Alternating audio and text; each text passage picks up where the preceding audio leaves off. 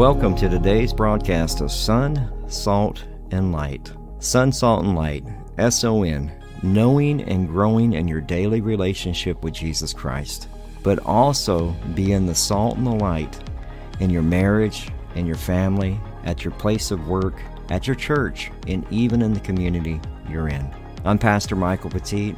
This is a radio ministry of our church, Calvary Chapel Divine, here in Divine, Texas. We are so glad that you joined us for today's broadcast. We are a Calvary Chapel, so we simply teach the Bible verse by verse, chapter by chapter. We believe that God uses His Word to transform, restore, and to change lives one verse at a time. If you're visiting our area, you'd like to get information about our church or church service times, maybe even track down some of the other teachings that we have available through podcast, whether it's through Audible or Spotify or Apple Podcasts, you can do all of that at our church website at calvarydivine.org. That's calvarydivine.org.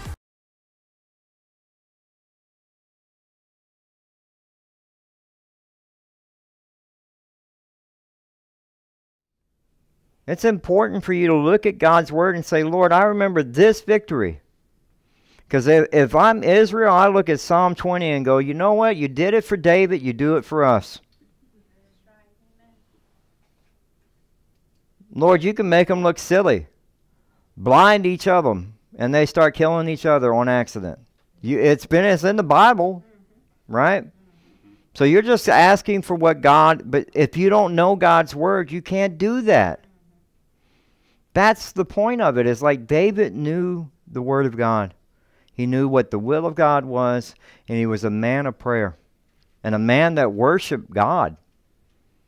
A man that worshiped God. Verse 5, we will rejoice in your salvation, and in the name of our God we will set up our banners. May the Lord fulfill all your petitions.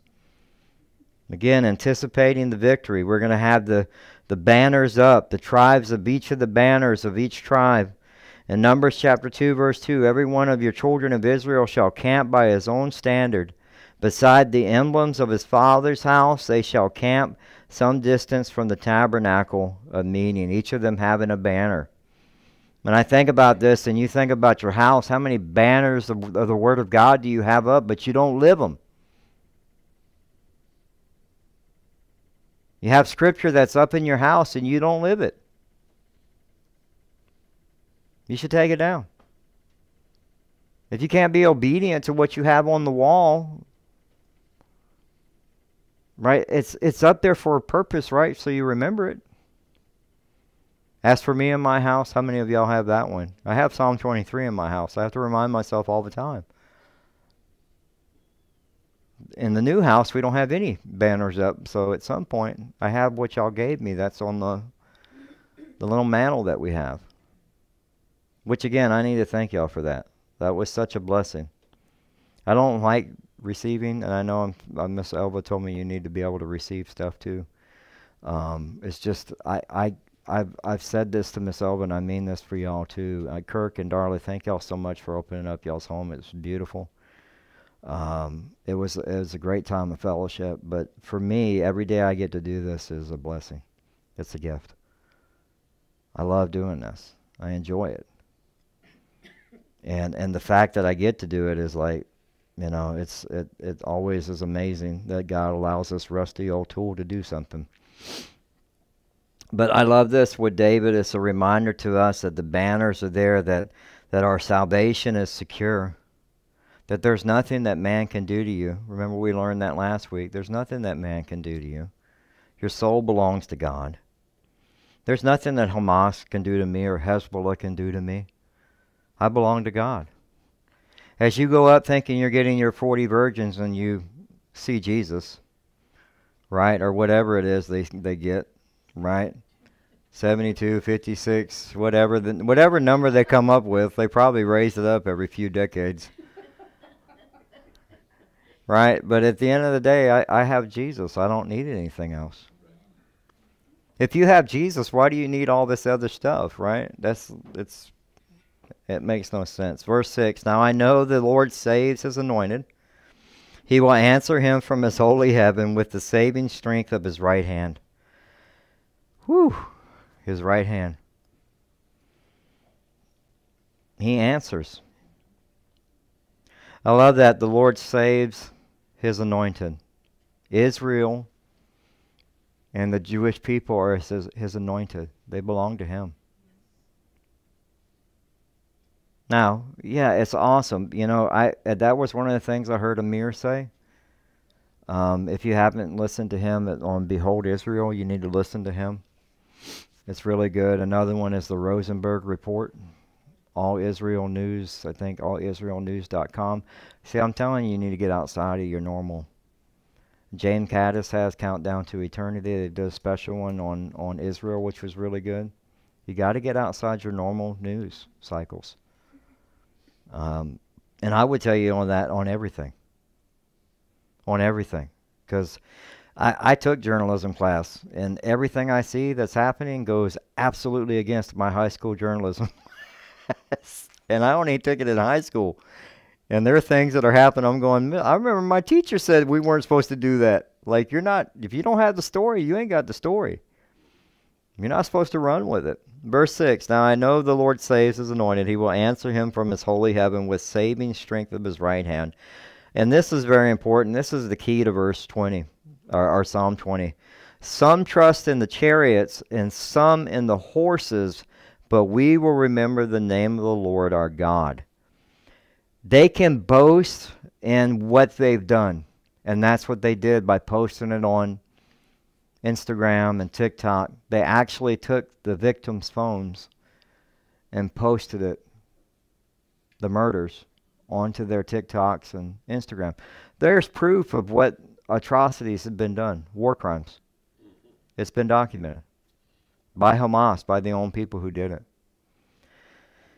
But the thing we remember is, like, it doesn't matter if they figured out a way to fly a balloon over Israel and incinerate it and catch farms on fire, or if they decide to fly over on little propellers and hang glide in. All those are man-made things. They do not compare. And as Russia told us today, we have a supersonic, and it's like you got nothing to the right hand of God. Wake up.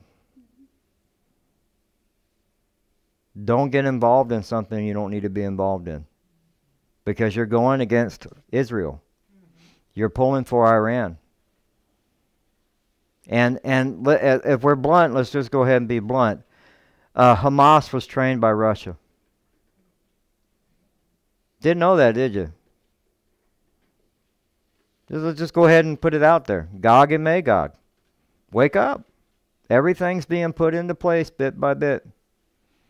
And if Israel is allowed to go ahead and do what they need to do, you can bet that temple's fixing to go up, because the Arab countries won't want nothing to do with the land anymore. They'll start looking for another place. God is moving. God is moving. We need to understand that God is in this, and that's why we trust God and not these man-made weapons. Deuteronomy chapter 17, verse 6, whoever is deserving of death shall be put to death on the testimony of 2 or 3 witnesses. He shall not be put to death on the testimony of 1 witness. We know that as we saw the rockets, as they said that they hit the hospital, that it was Israel. The witnesses and the testimony show that it was not Hamas, that it was Hamas's rockets that misfired. The proof was there. Even the president today said he saw the evidence. In Psalm 33, verse 16, no king is saved by a multitude of an army. A mighty man is not delivered by great strength. Human weaponry has nothing that God can't destroy. God will destroy it. Isaiah 31, verses 1 through 3.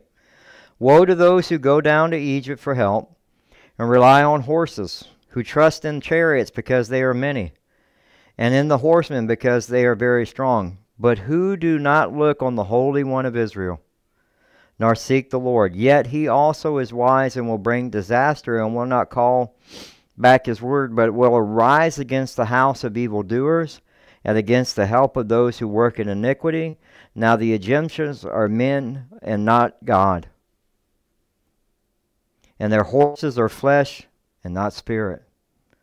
When the Lord stretches out his hand, both he who helps will fall, and he who helped will fall down, and they all will perish together. He's saying, like, whatever you bring Egypt, whatever you're doing, it's Isaiah 33 verses 1 through 3.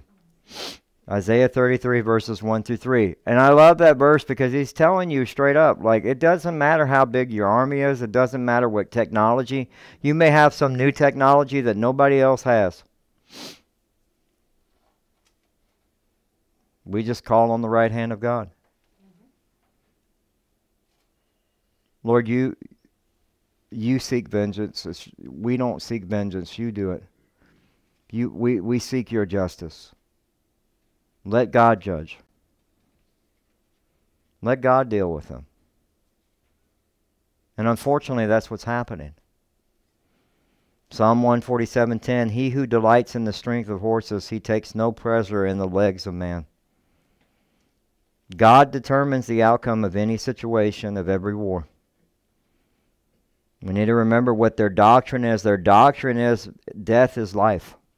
That's Hamas's doctrine. There's no fighting. We love death like our enemies love life. How do you negotiate with that? You don't. You don't. Our doctrine is fighting you, the Jews, is we will totally exterminate you, and we will not leave a single one of you alive.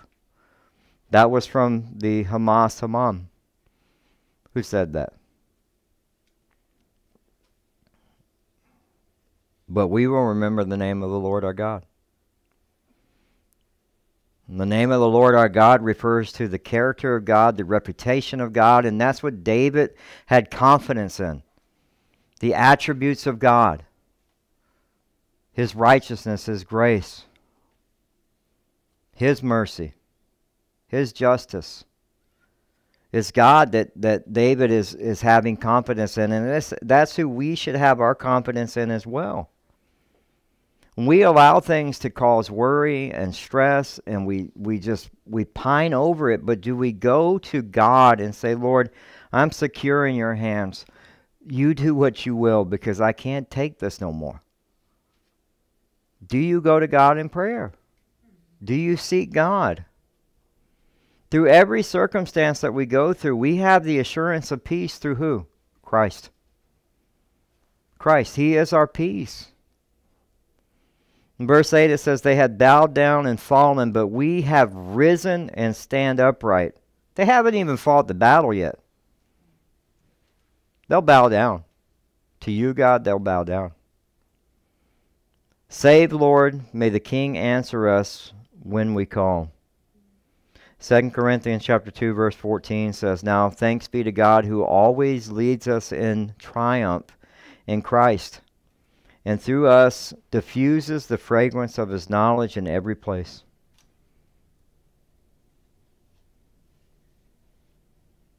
And I love this because they understand, like, we fight from victory. Death has been defeated. Sin, we have an option of choosing to follow or not. Hamas has an option of choosing to follow Christ or not. So do the people of Israel. Unfortunately, the Jewish nation is much agnostic. They're God's chosen people, and they don't know God. And hopefully through this, as horrific as it is, it brings them to a place of knowing the Messiah.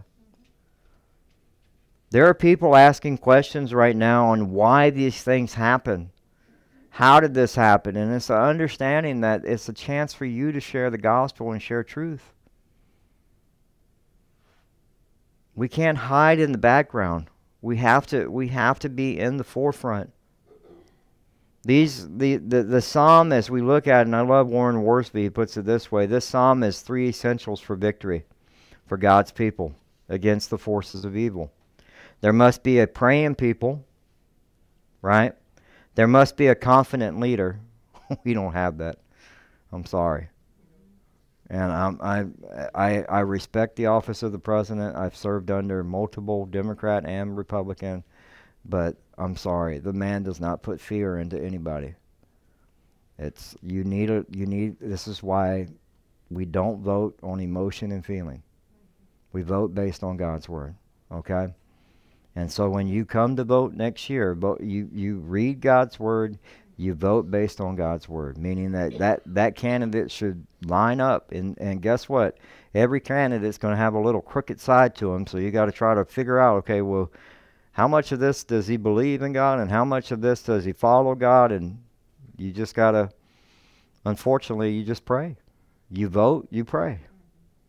But you still need to pray for this president, because that was one of the things that Amir said. He goes, they never thought that he was going to support Israel. Iran didn't count on that, because it was so horrific what Hamas did. You have to support Israel. And so Iran is upset with Hamas because they say you went too far. You did too much. You wanted all the glory for yourself. And Hamas and Iran are upset with each other, and that's fine. Like we say, we pray for disunity. We pray for them not to be able to have, we don't want them to be able to communicate. We want them to be arguing, and just the whole thing fall apart. And they start fighting each other.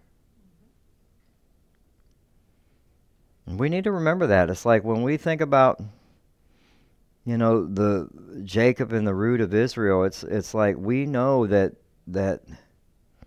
in Isaiah 27:6 it says, in the days of Jacob will take root, Israel will bud and blossom and fill the world with fruit. So he talks about salvation and he talks about it budding fruit. He's talking about when the Messiah comes, and now salvation is for the Gentiles, like me. I'm a Gentile. I'm not from Jewish descent at all, except from Adam. We're all from Adam, right? But the reality of it is salvation came through the Messiah.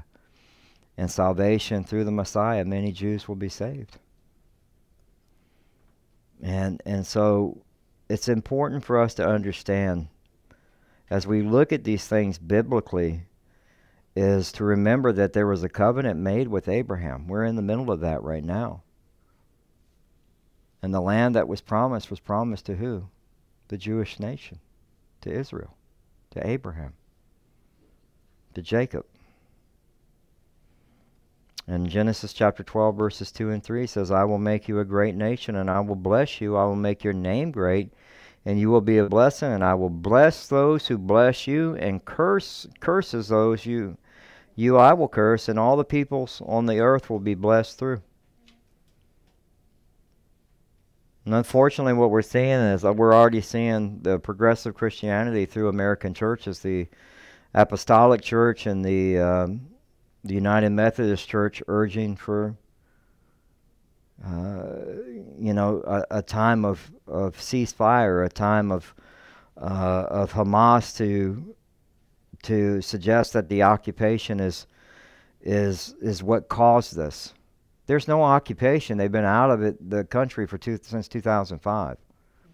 They provided, I could tell you right now, Canada's not providing New York electric, water, and gas for free. But Israel did to Hamas, to the Palestinian nation. You don't get gas, water, and electric for free, right? But that just goes to show the heart of Israel. Israel was always about trying to maintain some sort of peace. And every peace agreement that's been made with the Palestinian nation has been broken. Every one of them. They haven't kept one. We need to remember that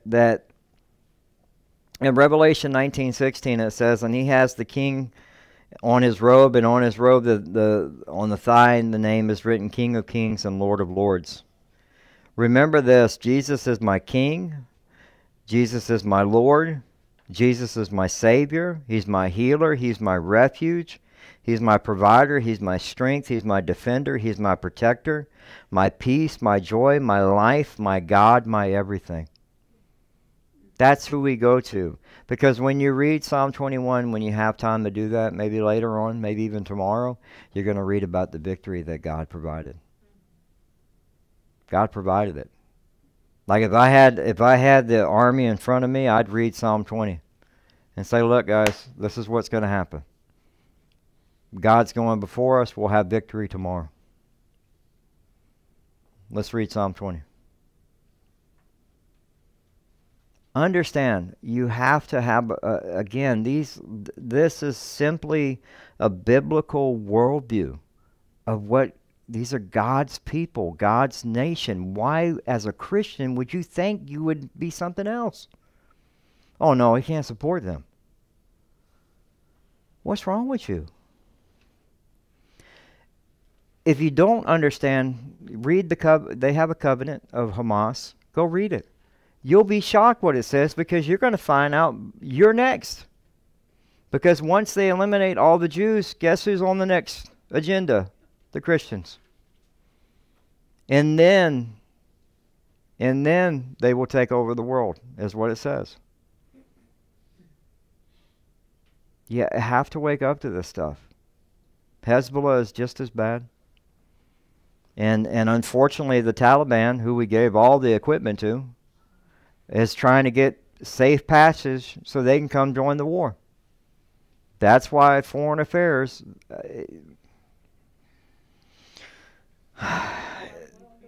yeah, well, we have, unfortunately, the Ukrainian people can defend themselves all they want, but not the Israelis. Right? Ukrainian people, we can give tons of money, but not the Israelis. They just gave money to Palestine today. Did y'all know that? It makes no sense. And they're going to try to bring, you watch. You watch. They're going to try to bring Palestinians here. No country wants them. Because they're so, and it's sad because they're so indoctrinated into this hate from childhood that that's all they know. And so that's what the prayer needs to be, is don't hate them back. You pray for them. You pray, because that's what David would do. You pray for them. You pray for them. You ask God. You go before, you deal. You open hearts that they would receive Christ. And if you don't think that can happen, on YouTube there's a young man who was a Hezbollah fighter that Jesus came with Christ. It can happen. But Christians have to, and this was one of the saddest things and that I've seen out of all the teachings. I've watched many teachings over Israel the last few days, and one of the things, the saddest thing I've seen is I've never seen anybody say pray for them. As Christians, that's what we're supposed to do, because they're made in the image of God. Just as God created you, God created them. And they need Jesus just like we do. Because Lord knows there are people that wouldn't want me saved either. Okay? And if you were honest, there's probably a couple people that you know they're going, no, not that guy. Or not that lady. Right? But we can't be like that. But please, please continue to pray for Israel. That's what they need more now than ever.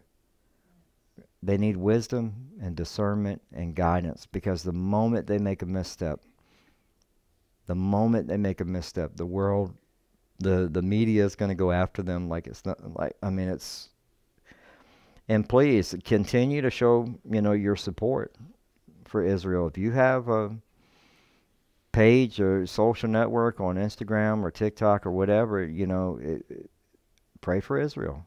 Pray for Hamas. Pray that they come to know Jesus. Be honest. But the reality of it is over the next probably few weeks, as ground wars start to break out, pray that it's quick. Because anybody who's fought house to house, it's not going to be easy. It's urban combat, and a lot of people can die. A lot of Israelis, a lot of soldiers. And I think the saddest thing, and this is something for America you need to be praying for, the base that was there, they overran it like it was nothing. That's what woke ideology does when you bring it into a military. We all bleed the same. I don't care what you are, as long as you can hold that gun and you can have my back, we can go to war. But the moment you start trying to bring all that stuff in there, it makes a weak military. And Israel saw that. That base was taken like it was nothing. And even one of the commanders on the Rosenberg report said, he goes, I couldn't believe it. That was our battalion. We fought. He goes, and I couldn't believe it. He goes, it still puzzles me to this day. Like, I can't believe that they just gave it up so quickly.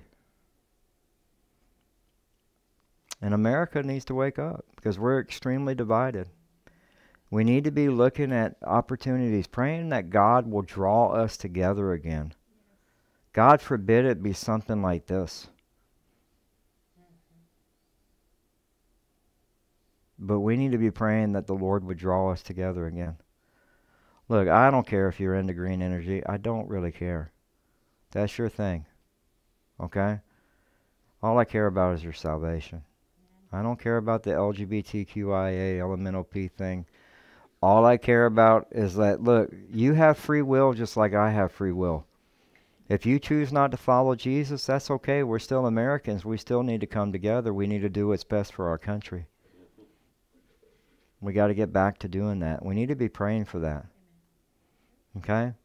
It has nothing to do with right and left. It's like even the church needs to draw back together. Even the church. We leave all that stuff at the door. You want to put solar panels on your house? Go for it. You want to make China rich? That's on you. God bless you. I'm sure some man in China is happy. Keep selling them, keep selling them. But hey, at the end of the day, I care more about your salvation than I care about any of that stuff. And that's what we need to remember. You drive up with the Tesla, we're not going to freak out. I don't know where you're going to get it charged over here, because there ain't no chargers. You're going to be going nowhere. At the new truck stop in you can't even get Wi-Fi at the house. You're talking about getting a charge. I'm just telling you, at the new truck stop there in I know. I'm just saying. I'm sure they have how many? Is it hooked up to the gas? Is it running off the generators? So, I tell you what, I'm glad we can laugh. But please, at the end of the day, remember it's the Lord that fights your battles. Go to Him. And if you go, man, I don't think the Lord's hearing me, grab a brother or sister and let's pray. Let's pray about it. And just go to God. Do like David. David was a man of prayer who knew the will of God, who knew the Word of God. Be that. Be that. Let's pray. Father God. Well, that concludes today's broadcast of Sun, Salt, and Light Radio. We hope that you enjoyed it. If you'd like to submit a prayer request or get in contact with us or find out service times, you can do all of that at our website, as well as get our podcast at Spotify, Audible, TuneIn Radio. Pretty much wherever you can find a podcast, you can just type in Sun, Salt, and Light and you'll find it.